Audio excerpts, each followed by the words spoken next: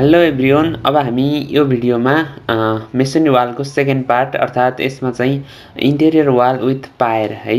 यदि वालमा चाहिँ यसरी पायरहरू दियो, पायर भनेको चाहिँ हाम्रो यो मेन वाल भयो हैन। यो वालमा चाहिँ यसरी साइडहरुमा सपोर्ट दियो भने दुईतिरबाट दिन सक्छ, एकतिरबाट दिन सक्छ हैन।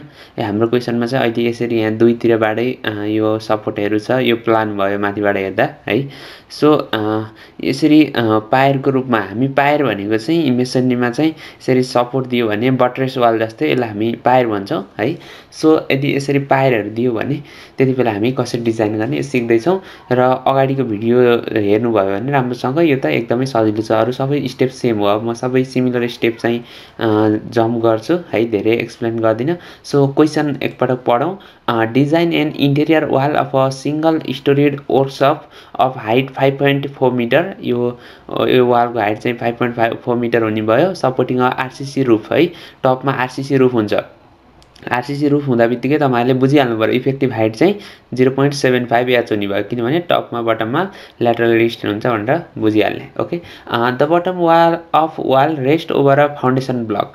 तल त फाउन्डेसन ब्लक भइहाल्यो हैन। एज्युम रूफ लोड चाहिँ 45 किलोन्युटन पर मिटर, रूफबाट चाहिँ 45 किलोन्युटन पर मिटरको लोड चाहिँ आउँछ भनेर भन्यो। यो जुन फिगर छ नि, यो फिगर चाहिँ क्वेशनमा गिभन हुन्छ है, नत्र अलिकति गाह्रो हुन्छ। डाइमेन्सनहरु केही दिएको छैन नि त क्वेशनमा। सो हेर्यो भने यो वालको थिकनेस चाहिँ 230 भयो, यो मेन वाल। अनि त्यसपछि पायरहरु चाहिँ कति, यो पायरको थिकनेस 230 अनि यसको यो लेन्थ चाहिँ यति चाहिँ विड्थ चाहिँ 115 एमएम छ है पायरको। सो अनि त्यसपछि यता हेर्यो भने चाहिँ अर्को फेरि सिमिलर छ, यता फेरि अर्को सिमिलर छ। सो यी दुईटा बीचको स्पेसिङ चाहिँ के छ त 4830, यसरी कन्टिन्युअस हुँदै गएको छ है। सो हामीले अहिले डिजाइन गर्ने पोर्सन भनेको चाहिँ यति, यो बीचको पोर्सन यहाँदेखि यति वाल चाहिँ हामीले डिजाइन गर्नु पर्यो है। यो जुन 4830 छ नि, यति पोर्सन, यसको सेन्टरदेखि यो पायरको सेन्टरदेखि यो पायर सेन्टरसम्म यति वाल हामीले डिजाइन गर्यो भने अरु सिमिलर यता अरु सेम युज हुन्छ। सो हामीले डिजाइन गर्ने भनेको वाल यति हो है, यता अरु पार्ट छोड्दिने। यति यो जुन मैले ह्याच गरेको छु यति पोर्सन हामी डिजाइन गर्नुपर्छ। सो हामीले एरिया लिँदा अनि माथिबाट आएको लोड बाइ एरिया गर्दाखेरि यही एरियाले हामीले डिभाइड गर्नु पर्यो है। सो त्यही अनुसार हामी हेर्छौं। जहिले पनि मैले भनिसके मेसनरी डिजाइन गर्दाखेरि एउटा भनेको गिवन लोडिङको कारणले यो वालको यो बटममा कति स्ट्रेस आउँछ त्यो निकाल्छौं, र अर्को भनेको चाहिँ हामीले युज गरेको ब्रिक अनि यसमा युज भएको मोटार, त्यसको ग्रेड र ब्रिकको क्रसिङ स्ट्रेन्थ अनुसार हामी कोड युज गरेर हामीले यतिसम्म पर्मिसिबल स्ट्रेस हुन्छ भनेर निकाल्छौं। र त्यो पर्मिसिबल स्ट्रेस भन्दा हाम्रो एक्चुअल लोड ल्याउने स्ट्रेस चाहिँ कम हुनुपर्छ है। त्यति नै हो, अरु केही छैन। सो यो गिवन भइहाल्यो, अरु केही छैन। एजुम्सन हेरौं। एजुम्सनमा चाहिँ मैले ब्रिकको size, wall thickness, crossing strength of brick र मोटार टाइप है। अहिले क्रसिङ स्ट्रेन्थ मैले 10 मानेछु। वाल थिकनेस अघि हामीले अघिल्लो भिडियोमा 110 एमएम को वाल डिजाइन गरेको थियौं, त्यसले पनि धानिरहेको थियो। अहिले चाहिँ मैले 230 को डिजाइन गर्दै छु है। सो किनभने हाम्रो क्वेशनमै गिवन छ नि त 230 एमएम वाल भनेर हैन। सो अब त्यो त युज गर्नै पर्यो। अब यो भइसकेपछि यो हामीले अब यो पोर्सनबाट पनि एक्सट्र्याक्ट गरेर यति यसको सेन्टरदेखि यसको सेन्टरसम्मको मात्र पोर्सन लिएर मैले एउटा यहाँ फिगर बनाए है। अब यसको हामीले डिजाइन गर्नुपर्ने वाल यो हो। र अलिकति यो पायरहरु राख्यो भने नर्मल वाल भन्दा के फरक हुन्छ भन्दाखेरि यसको थिकनेसमा चाहिँ फरक हुन्छ है। इफेक्टिभ थिकनेस निकाल्दाखेरि हामी यो क्लज 452 हेरौं एकपटक। क्लज 452 मा के छ, ओके, इफेक्टिभ थिकनेसको लागि हेरौं।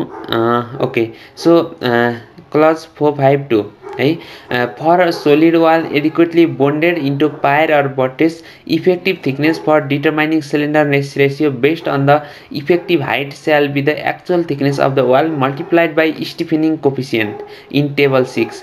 टेबल 6 मा दिएको स्टिफेनिङ कोफिसिएन्टले चाहिँ हामी एक्चुअल थिकनेसलाई मल्टिप्लाई गर्नुपर्छ भनेर भन्छ है हाम्रो यो हाम्रो क्लजले। सो टेबल 6 हेरौं। टेबल 6 कहाँ छ, यहाँ छ। ओके, यो टेबल 6 मा दिएको स्टिफेनिङ कोफिसिएन्टले चाहिँ हामीले त्यसलाई मल्टिप्लाई गर्नुपर्छ। यो स्टिफेनिङ कोफिसिएन्ट निकाल्नको लागि हामीलाई एउटा SP/WP चाहिन्छ है, र अर्को चाहिँ TP/TW। अब यो टर्महरु के हो पहिला हेरौं। मेन तपाईले यति जुन स्टिफेनिङ कोफिसिएन्ट छ यो निकाल्न सक्नु भयो भने अरु त केही गाह्रो छैन है।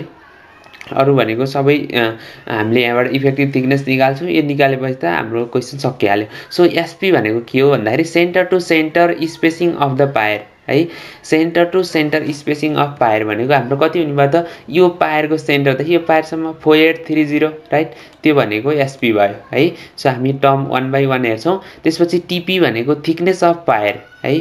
थिकनेस अफ पायर भनेको हाम्रो यो पायरको थिकनेस कति 230 mm हो त होइन, पायरको थिकनेस भनेको चाहिँ यो लिनुपर्छ है, यो यति 115 प्लस 230 प्लस 115 यति भनेको चाहिँ पायरको थिकनेस हो। यो कुरा चाहिँ हाम्रो यहीँ क्लजको अलि अगाडि छ, म यो कुरा नि देखाउँछु तपाईँहरूलाई, हामी मजाले बुझेर जानुपर्छ।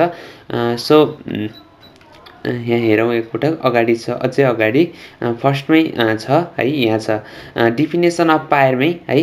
थिकनेस अफ पायर भनेको चाहिँ यो जानेर यति पोर्सन भनेको हाम्रो यो बाहिर निस्केको पोर्सन होइन, प्लस यो माथिको यो वालको जुन यति थिकनेस छ यो पुरै थिकनेस जोडे। अहिले त हाम्रो अब 2 साइड छ भने यतापट्टि पनि हाम्रो एउटा आउने भयो भनेपछि यो थिकनेस अफ पायर टिपी भनेको चाहिँ हाम्रो यो आउटरदेखि यो आउटरसम्मको यति भनेको हाम्रो के हुन्छ त थिकनेस अफ पायर हुन्छ। सो त्यही नै भन्नु खोजे हो। त्यसो गर्दा कति हुने भयो हाम्रो 115 अनि प्लस 230 प्लस 115 गरेर हाम्रो के आयो त थिकनेस अफ पायर आयो। यसमा नचुकिने होला, यो चाहिँ थिकनेस अफ पायर होइन, यो चाहिँ विड्थ भयो है। अनि विड्थ अफ पायर चाहिँ डब्लुपी भनेको 230 है, यो चाहिँ विड्थ हो र थिकनेस चाहिँ यो हो। यसमा कन्फ्युजन आउनु होला, हाम्रो कोडमा मजाले छ। त्यसपछि स्पेसिङ पनि थाहा भयो। यति सबै थाहा भएपछि दुईटा रेसियो चाहिँदैछ हामीलाई, एउटा टिपी बाई टिडब्ल्यू र अर्को एसपी बाई डब्लुपी है। एसपी थाहा छ, एसपी पनि थाहा छ, डब्लुपी पनि थाहा छ भने दुईटाको रेसियो टिपी बाई टिडब्ल्यू 2 छ है। हेरौँ अघिकै फेरि हामी अघिकै टेबलमा जान्छौँ एकपटक। अघिको टेबलमा एसपी जुन दुईटा रेसियो छ त्यो रेसियो हेरेर अनि हामी चाहिँ क्यालकुलेट गर्छौँ। सो यहाँ हेरौँ अहिले हाम्रो टिपी बाई टिडब्ल्यूको रेसियो 2 छ भनेपछि हामी यसमा जानु पर्यो राइट। सो यो भयो। अनि त्यसपछि सिलिन्डरनेस रेसियो कति आछ हाम्रो अथवा एसपी बाई डब्लुपी भनेको चाहिँ हाम्रो 21 है। यो रेसियो चाहिँ 21 छ भने यहाँ हेरौँ 21 भनेको 20 अथवा मोरको लागि हाम्रो यहाँ छ हैन। यति बेला हाम्रो के हुने भ्यालु चाहिँ 1 आयो। सो स्टिफेनिङ कोएफिसिएन्ट 1 आयो भने अब यसले चाहिँ हाम्रो एक्चुअल थिकनेसलाई मल्टिप्लाई गर्यो भने हाम्रो इफेक्टिभ थिकनेस आउँछ ओके। सो हाम्रो वालको थिकनेस चाहिँ 230 थियो अनि स्टिफेनिङ कोएफिसिएन्ट 1 आयो। अब हामी इफेक्टिभ थिकनेस भनेको 230 × 1 गर्दा 230 नै आयो है। त्यसपछि इफेक्टिभ थिकनेस आयो भने अब इफेक्टिभ हाइट पनि निकालौँ है। यही सँगसँगै इफेक्टिभ हाइटको फर्मुला के हो भन्दाखेरि 0. अहिले हाम्रो आरसीसी स्ल्याब युज टपमा छ भनेर क्वेसनले भनिरहेछ भने हाम्रो केस फर्स्ट हुने भयो। त्यो पनि फेरि एकचोटि म यहाँ देखाउँछु है। इफेक्टिभ हाइटको लागि ल्याटरल यहाँ छ lateral as well as rotational resistance at top and bottom भयो भने 0.75 H। टपमा आरसीसी स्ल्याब छ र बटममा नि फाउन्डेसन छ भन्दा बित्तिकै बुझ्नुहोस् कि केस फर्स्ट भइहाल्यो 0.75 H। सो यहाँनिर हामीले इफेक्टिभ हाइटमा 0.75 × हाइट भनेको हाम्रो कति छ 5.4 मिटर। यो गरेर मैले इफेक्टिभ हाइट निकालेँ। त्यसपछि अब लोड हेरौँ। लोड भनेको कति हुने भयो त भन्दाखेरि एउटा चाहिँ सिधै हामीलाई रुफ लोड दिएको छ। अब हामी अनि self weight of masonry calculate गर्छौँ। त्यति दुईटा लोड लिन्छौँ अहिले। अरू लाइभ लोडहरू पनि लिन चाहिँ सकिन्छ। अब कन्सिडर गरेर दिएको छ कि छैन भन्ने कुरा हो है। लोड फ्रम रुफ भनेको चाहिँ हाम्रो कति 45 किलोन्युटन पर मिटर छ। अब हाम्रो अहिले चाहिँ लेन्थ पनि थाहा छ। अघिल्लो न्युमेरिकलमा हामीले लेन्थ थाहा छैन भनेर 1 मिटर एजुम गरिरहेको थियौँ। अहिले हाम्रो लेन्थ कति 4830 हो भनेपछि यसलाई 4.83 मिटर 4.83 ले यो 45 लाई मल्टिप्लाई गर्यो भने हाम्रो लोड चाहिँ किलोन्युटनमा आउँछ राइट। सो त्यो गर्दाखेरि कति आयो त 217.35 किलोन्युटन आयो। त्यसपछि सेल्फ वेट भनेको चाहिँ के गर्नु पर्यो त सेल्फ वेट निकाल्दा अब छुट्टा छुट्टै पोर्सनको निकाल्नु पर्यो है। यतिको एरिया है, यो एरिया अनि यो एरिया र यो एरिया गर्या, अरु यो केही हैन त्यो गर्या है। यति टोटल एरिया इन्टु मेसनरीको 20 गर्यो भने त्यो आयो इन्टु लेन्थ गर्नु पर्यो। लेन्थ गर्दाखेरि हाम्रो के आउँछ त सेल्फ वेट अफ वाल आउने भयो। वालको सेल्फ वेट चाहिँ मैले तपाईहरुलाई अघिल्लो भिडियोमा नि सिकाएँ हैन।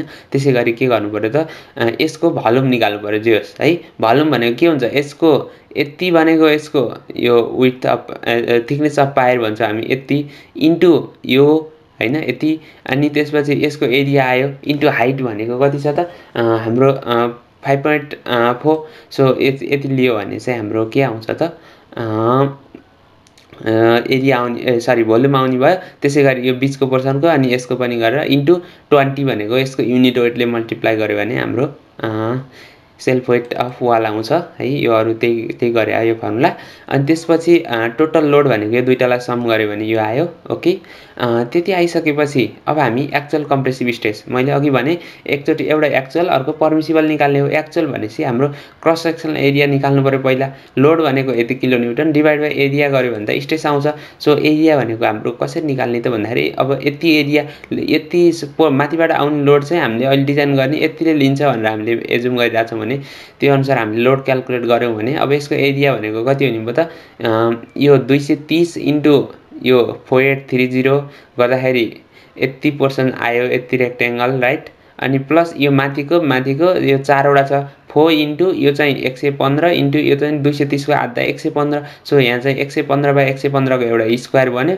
यो चाहिँ 4 वटा 115 इन्टु 115 इन्टु 4 गर्यो भने यति बचेको एरिया आयो। अनि यो रेक्टेंगलको जोड्यो भने टोटल एरिया आयो हैन। यसको टोटल एरिया निकाल्नुस्। त्यसपछि लोड यति थाहा छ भने लोड बाइ एरिया गर्दाखेरि यसलाई इन्टु 1000 गर्नु पर्यो लोडलाई हैन। किलो न्युटनलाई न्युटन लानु पर्यो, न्युटन पर एम स्क्वायर 0.295 आयो। ओके, कम्प्रेसिभ स्ट्रेस निकालिसकेपछि अब हामी परमिसिबल कम्प्रेसिभ स्ट्रेस निकाल्छौं।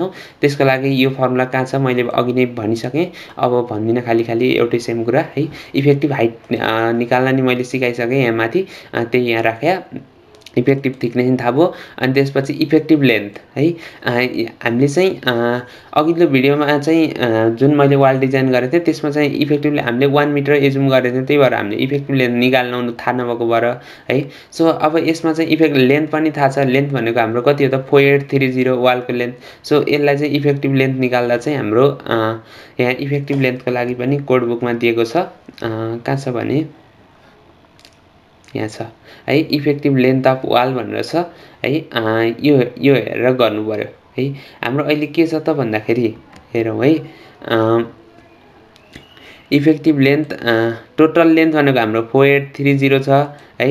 अनि त्यसपछि इफेक्टिभ लेन्थ निकाल्दा हामीले 0.8 गर्यौँ।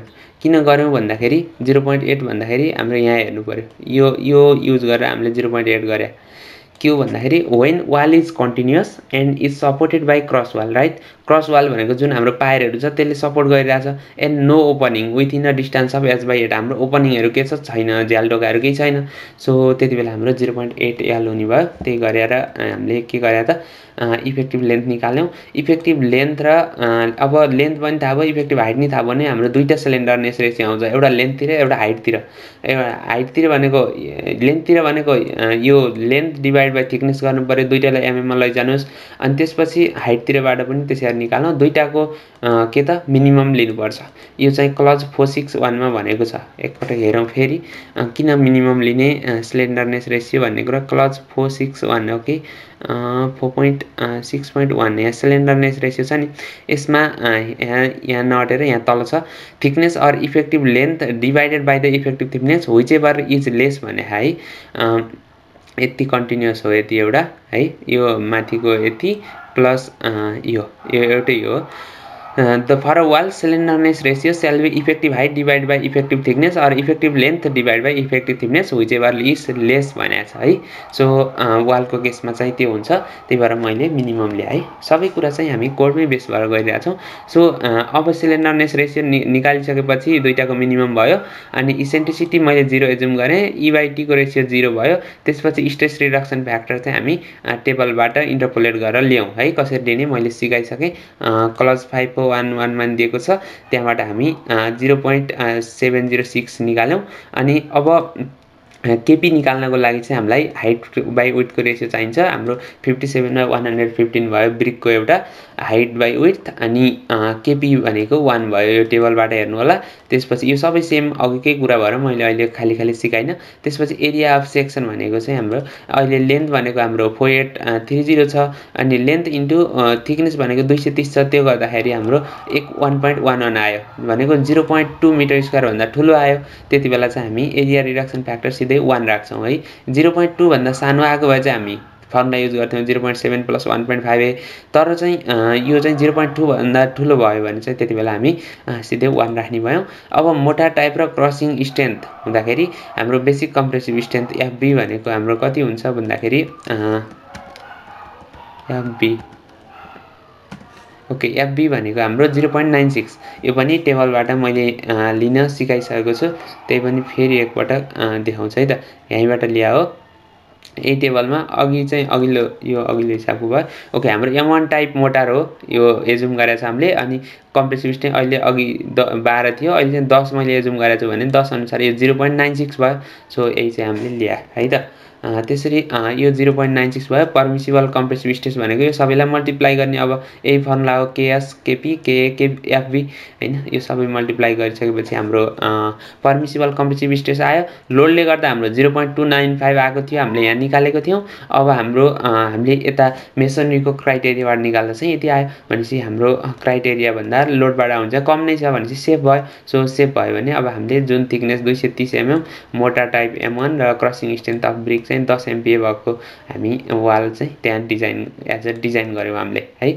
सो अलिकति यहाँ हेर्यो भने 0.295 छ यो 0.67 धेरै मार्जिन भयो सो अब यो वालको थिकनेस चाहिँ 230 बाट अब 110 मा नि धान्छ कि किनभने यो 0.3 यो 0.67 भने चाहिँ लगभग आधी गर्दा पनि धान्न सक्छ सो यसरी तपाईहरुले अब ट्रायल गर्नु पर्यो पछि गर्नलाई अहिले चाहिँ एज अ एक्जाममा गर्नलाई चाहिँ यति गरेर छोड्दाखेरि हाम्रो सक्यो है भनेपछि यो केही फरक अरु त्यस्तो केही फरक छैन सिलिन्डरनेस रेशियो लेन्थ पनि थाहा भएपछि लेन्थ र हाइटको रेशियोमा दुईटा हुँदैछ दुईटाबाट मिनिमम लिएर गर्नुपर्ने रहेछ र अर्को चाहिँ पायर रहेछ भने पायरको चाहिँ इफेक्टिभ थिकनेस निकाल्न स्टिफेनिङ कोएफिसिएन्ट लिएर अनि त्यसले मल्टिप्लाई गर्नुपर्ने रहेछ है यति दुईटा कुरा चाहिँ मेन याद गर्यो भने त्यसपछि अरु चाहिँ सबै हामी कोड बुक युज गरे अरु न्यूमेरिकल जस्तै डिजाइन गर्न सक्छौं है त ओके यो भिडियोमा यति नै अब हामी अर्को भिडियोमा चाहिँ यदि वालमा ओपनिङ भयो अब वालमा चाहिँ यसरी झ्याल ढोकाहरु राख्दियो भने कसरी डिजाइन गर्ने यो वाललाई त्यो चाहिँ हामी अर्को भिडियोमा हेर्छौं ओके थ्यांक यू